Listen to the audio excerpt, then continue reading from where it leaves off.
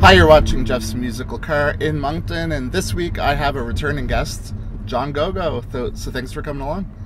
Thank you for having me again. This is fantastic. So it's been a while since you've been on the East Coast. How have your journeys been getting here, and maybe some stuff that I've missed out on in the last few years? Well, you didn't miss out on a lot, of course, as we were like locked down there for quite a while. But coming out again has been fantastic, and we just love it out here.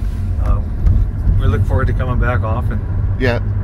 So tell me a bit about your latest endeavors in music. What do you have on the go? Well, I've just recorded a new album, and it's I believe I'm going to be calling it Western Balladeer. Okay. And it's a continuation of what I've been into for pretty much my whole career in terms of historical stuff and West Coast lore. Okay, so I guess you're going to play a track off that? Yes, I am. As a matter of fact, though, when I came out here last time, which was my first time, I met my wife Sarah and I met a fella in Riverport.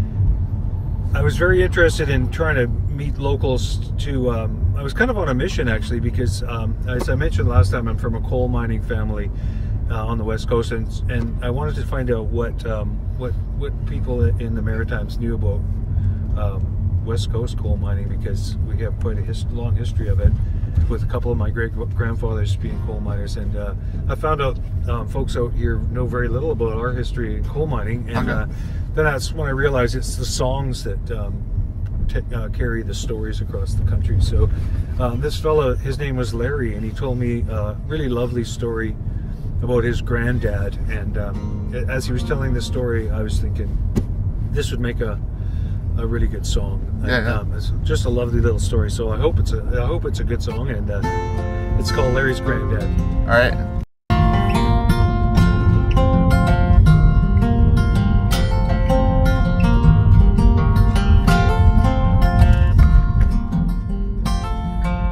Trust your instincts, follow your heart, play the cards you're handed. That's the way I look at life.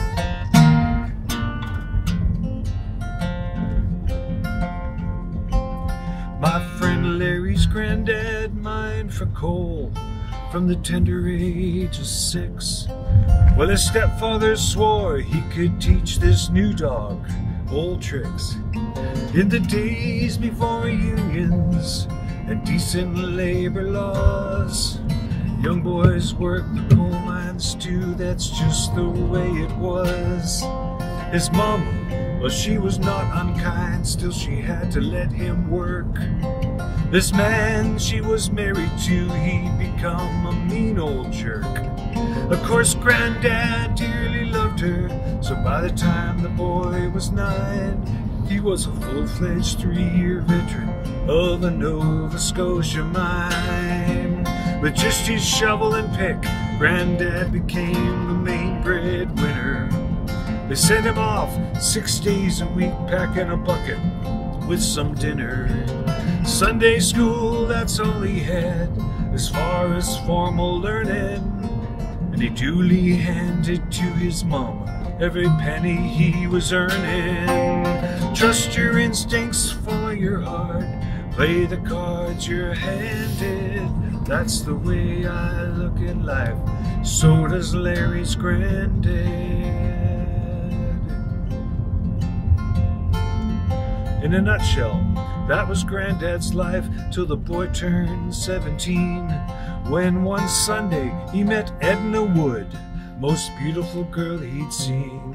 He went straight up, introduced himself, had to take a chance. Not just pretty, she was smart and kind. He asked her to the dance. The night he asked politely, "Mom, can I get new Sunday best?" A new suit, like stepfather bought from the tailor, with a vest?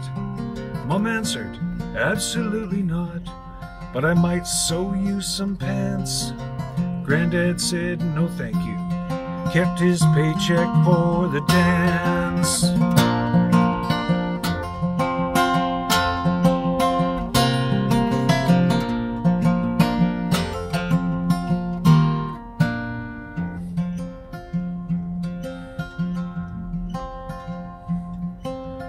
45 years have come and gone. He's retired from the mine. His back is wrecked, both knees are shot, but everything else works fine. Well, he's kinda hard of hearing, and his breathing's not so good. Still all is right on Saturday night at the dance with Edna Wood. Trust your instincts, follow your heart, play the cards you're handed. That's the way I look at life, so does Larry's granddad. Trust your instincts, follow your heart, play the cards you're handed. That's the way I look at life, so does Larry's granddad.